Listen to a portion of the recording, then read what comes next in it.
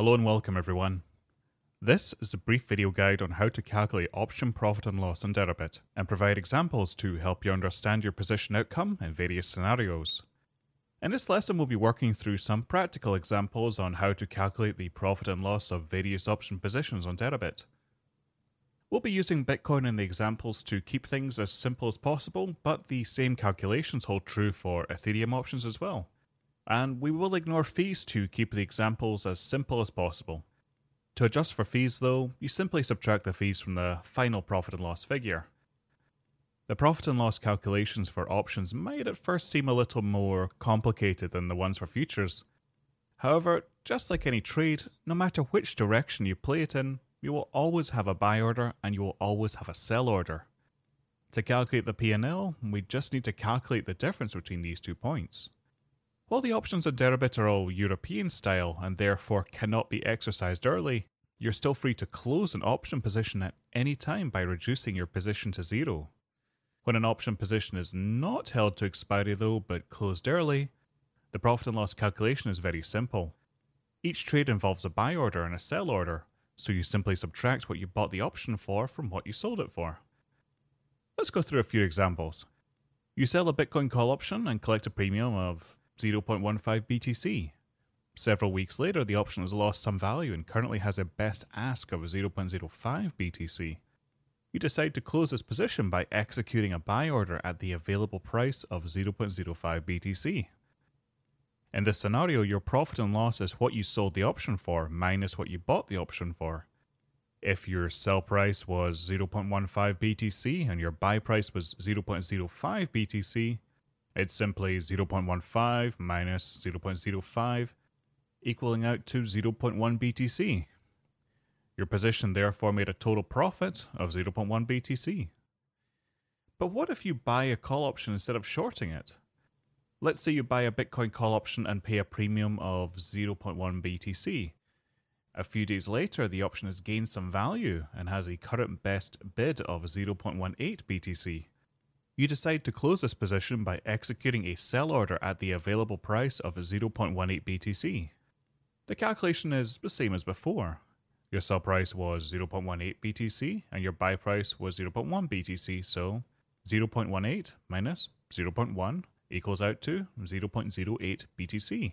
Your position therefore made a profit of 0.08 BTC. How about a put option though? You buy a Bitcoin put option and pay a premium of 0.12 BTC. Sometime later, the option has lost some value and has a current best bid of 0.1 BTC. You decide to close this position by executing a sell order at the available price of 0.1 BTC. As before, your profit and loss is your sell price minus your buy price. Your sell price was 0.1 BTC and your buy price was 0.12 BTC, so 0.1 minus 0.12 works out to negative 0.02 BTC. Your position therefore made a loss of 0.02 BTC. Now, did you notice that we didn't need any of the details of the option or current price of Bitcoin to calculate the profit and loss for each of these first 3 positions? As you've closed the position early, all that matters is the price of your opening and closing orders and the difference between these 2 values. It is only options that are held to expiry when you have to look at the dollar values between delivery and strike price. Now, speaking of options held to expiry, at expiration all of the extrinsic value resulting from volatility and time is gone. To calculate the value of an option when held to expiry, we just need to know the strike price and the delivery price at expiration. Any value the option has at expiry is transferred from the seller to the buyer. To calculate the total profit and loss, all that then needs to be done is to adjust for the initial premium paid. The delivery price, i.e. the price which is used to calculate an option's value when it expires, is calculated as a 30-minute TWAP or time-weighted average price of the Deribit Bitcoin Index. Let's go through a few examples of options at expiry. First, an ITM or in-the-money long call option. You buy the Bitcoin call option with a strike price of $10,000 and pay a price of 0.05 BTC, and you hold this option until it expires. At expiration, the price of Bitcoin is $12,500. The value of this call option is calculated as the difference between the delivery price of $12,500 and the strike price of $10,000, i.e. $12,500 minus $10,000 works out to $2,500. So the option has a value of $2,500. To calculate how much this is in Bitcoin and the quantity that will be transferred, you divide this value by the current price of $12,500. So $2,500 at a Bitcoin price of $12,500 is 0.2 BTC.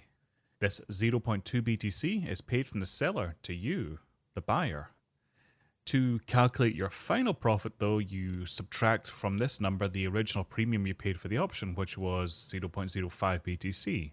0.2 minus 0.05 equals out to 0.15 BTC. So your position made a profit of 0.15 BTC. Note here that when holding to expiry, you only executed one side of the trade manually, a buy order in this case. And when the option expires, the delivery process closes this position off for you automatically, effectively creating the sell side of your trade. This position made a fairly nice profit, but here's an example where a loss was taken. You buy a Bitcoin call option with a strike price of $8,000 and you pay a price of 0.25 BTC. You hold this option until it expires. At expiration, the price of Bitcoin is $10,000. The value of this call option can be calculated as $10,000 minus $8,000, which works out to $2,000. To calculate how much this is in Bitcoin, you divide by the current price of $10,000 to give you 2,000 divided by 10,000 equals 0.2 BTC. This 0.2 BTC is paid from the seller to you. Your final profit can be calculated as 0.2 BTC minus 0.25 BTC, or negative 0.05 BTC. So your position made a loss of 0.05 BTC. Notice how, just with the previous example, this call option finished in the money and therefore had value at expiry. However, this time the eventual value of the option was not enough to make up for the price paid for the option. Therefore, position resulted in a small net loss. Let's go through some ITM put options as well. You buy a Bitcoin put option with a strike price of $10,000 and you pay a price of 0.16 BTC. You hold this option until it expires. At expiration, the Bitcoin price is $5,000. The value of this put option can be calculated as $10,000 minus $5,000, or $5,000 remaining. To calculate how much this is in Bitcoin, you divide by the current value of 5,000 to give 5,000 divided by 5,000, or 1 BTC. This 1 BTC is paid from the seller to you. Your final profit on the position can be calculated as 1 BTC minus 0.16 BTC, leaving 0.84 BTC. So your position made a profit of 0.84 BTC. In a scenario where a loss was taken while in the money, you buy a Bitcoin put option with a strike price of $9,000 and you pay a price of 0.2 BTC. You hold this option until it expires. At expiration, the price of Bitcoin is $8,000. The value of this put option can be calculated as $9,000 minus $8,000, or $1,000. To calculate how much this is in Bitcoin, you divide by the current price of $8,000 to give 1,000 divided by 8,000, or 0.125 BTC. This 0.125 BTC is paid from the seller to you. Your final profit on the position can be calculated as 0.125 BTC minus 0.2 BTC, or negative 0.075 BTC. So your position made a loss of 0.075 BTC. As with the aforementioned call options, the price moved in the correct direction for your position, and this put option did finish in the money. However, the Bitcoin price did not move far enough to make up for the price paid for the option, and so, unfortunately, a loss was taken. In all these prior examples, we only mentioned options that expired in the money. This is because when an option expires out of the money, it has no value, therefore there is nothing to be transferred from the seller to the buyer. In this case, the buyer will have a loss equal to the premium paid, and the seller will have a profit equal to the premium paid. Now, the previous examples are all from a buyer's point of view. The calculation for the seller's profit and loss is simply the negative of the buyer's, or the inverse. Here are some examples. Let's start with a call that expires in the money. You sell a Bitcoin call option, not buy in this case, with a strike price of $12,000 and collect a premium of 0.09 BTC. Then you hold the position until it expires. At expiration, the price of Bitcoin is $15,000. The value of this call option could be calculated as 15,000 minus 12,000, equaling $3,000. To calculate how much this is in Bitcoin, you divide by the current price of $15,000 to give 3,000 divided by 15,000, equaling 0.2 BTC. In this instance, as you are the seller, this 0.2 BTC is paid from your account to the buyer. To calculate your final profit and loss for this trade, you subtract this number from the premium you originally collected, which was 0.09 BTC. As a function, this would be 0.09 BTC minus 0.2 BTC. This works out to negative 0.11 BTC, or your position made a loss of 0.11 BTC. Let's do another example where you made a profit though. You sell a Bitcoin call option with a strike price of $9,000 and you collect a premium of 0.18 BTC. You hold the position until it expires. At expiration, the price of Bitcoin is $10,000. The value of this call option can be calculated as $10,000 minus $9,000, equaling $1,000. To calculate how much this would be in Bitcoin, you divide by the current price of $10,000 to give 1,000 divided by 10,000, or 0.1 BTC. Now as you are the seller, this 0.1 BTC is paid from your account to the buyer. To calculate your final profit and loss in the trade, however, you subtract this number from the premium you originally collected, which was 0.18 BTC. So 0.18 BTC minus 0.1 BTC works out to 0.08 BTC, or your position made a profit of 0.08 BTC. And one final example with an in-the-money short put option. You sell a Bitcoin put option with a strike price of $12,000 and collect a premium of 0.3 BTC. You hold the position until it expires. At expiration, the price of Bitcoin is $8,000. The value of this put option can be calculated as $12,000 minus $8,000, working out to $4,000. To calculate how much this is in Bitcoin, you divide by the current price of $8,000 to give 4,000 divided by 8,000, or 0.5 BTC. This 0.5 BTC is paid from your account to the buyer. And to calculate your final profit and loss, you would subtract this number from the premium you originally collected, which was 0.3 BTC. 0.3 minus 0.5 equals negative 0.2, or your position made a loss of 0.2 BTC.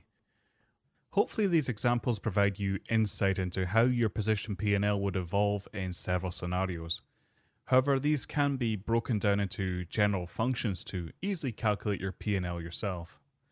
For in-the-money call options at expiry, the call option's profit and loss in BTC is calculated as the Bitcoin price minus the strike price divided by the Bitcoin price, then minus the option price. The call seller's profit and loss, of course, is the opposite and can be calculated as the option price minus the BTC price minus the strike price divided by the BTC price. For in-the-money put options at expiry, the put option's profit and loss in BTC can be calculated as the strike price minus the BTC price divided by the BTC price again, then minus the option price. The put seller's profit and loss, of course, is the opposite and can be calculated as the option price minus the strike price minus the Bitcoin price divided by the Bitcoin price. You should now be able to calculate profit and loss for any option position on Deribit, for both buyer and seller. For positions with multiple legs, the total P&L is equal to the sum of the P&L of each of the options contained within it. We would also like to encourage our clients to try out positions with our new position builder. This can be found at pb.deribit.com. This is a rather powerful tool that allows you to generate notional portfolios and evaluate their P&L potential over time and price range. It also includes the ability to import your current Deribit account portfolio. A Deribit Insight article with instructions will be included in the description below. We hope these examples were useful and provide you a greater understanding regarding how our options function on Deribit. If you have any questions, please feel free to contact us over in our Telegram chat room at t.me/Deribit. Thank you very much for watching our video.